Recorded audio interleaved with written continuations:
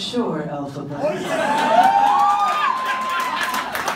I'll tell you what, you want to know what a good person Christy Cates is? You want to know about the Green Girl Sisterhood? When I started on the first national tour, I did not know Christy Cates, and she got a hold of my phone number, and she called and wished me a great first show. That's a Green Girl Sisterhood.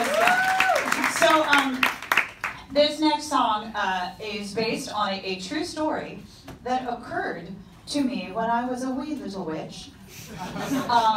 I had just bought my apartment, and that's an expensive thing, in case you're not familiar. I got a phone call from my voiceover agent who said, I have a job for you. I think you're going to be okay with it, but just in case, I happen to have some copy and I'm going to send it to you. And I was like, okay. It was to do promos, which are things like coming up next on NBC. That's a promo, basically. This was to do promos for a channel that no longer exists, but at the time, in 1918, it was to do promos for a channel called the Spice Network. The Spice Network was not an early version of the Food Network, you guys. It's porn. It's porn. And what I learned, the things you learn, is that the basic cable version of Spice was just your basic, basic cable porn. However, you could pay by the hour, and if you paid by the hour, you got hardcore porn where they showed everything. For about 6 weeks, I did promos for the hardcore porn version of the Spice channel. Oh yeah! This is the one promo that I remember. It sometimes helps if you shut your eyes.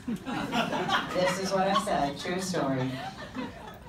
If you like your bitches with an Asian twist, and all the fucking and sucking you can handle, welcome to the month of Cocktober on Spice.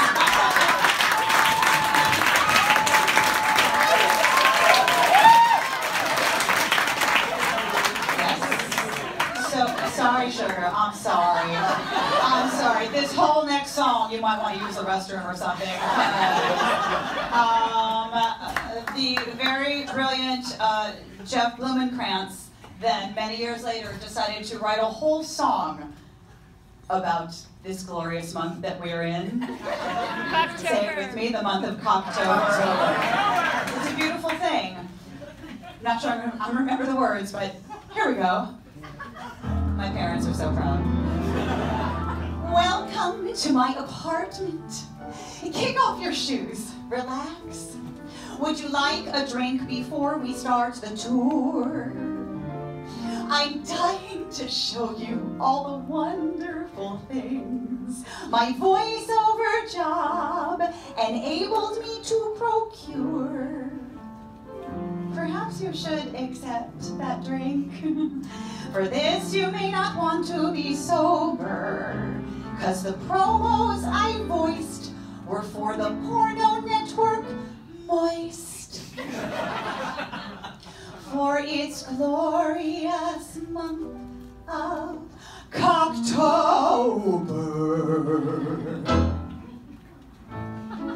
Let's start in here. We'll keep you hard all day, hard all night. Refinished my hardwood floor. Next up, last orgy in Paris. Paid for these new French doors. If you like your bitches with an Asian twist, bought the Oriental rugs. All tits, all the time. Bought this beautiful set of Majolica jugs.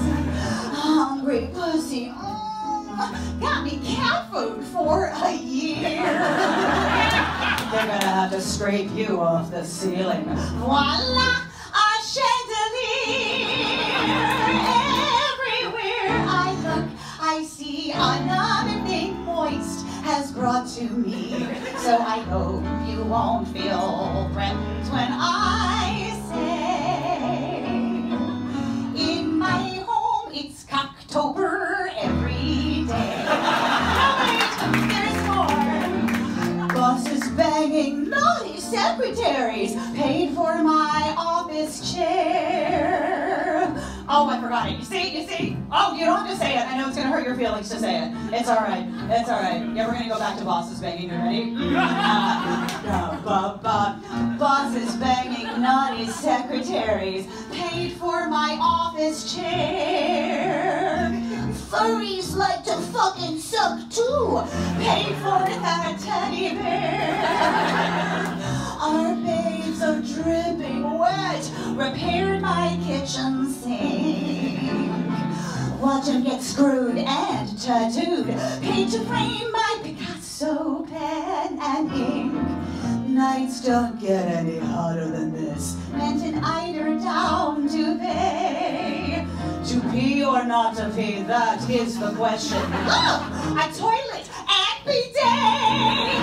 I just hope they remember how great I sound when casting for Cocktober rolls around. Because I still could use a few more things. And I'd love to know the joy Cocktober brings. And you're always welcome to come again. Come as many times as you can. But if you can't come, I promise nothing's wrong. Just remember that in my home it's Cocktober. And hopefully September. But definitely Cocktober. All year long.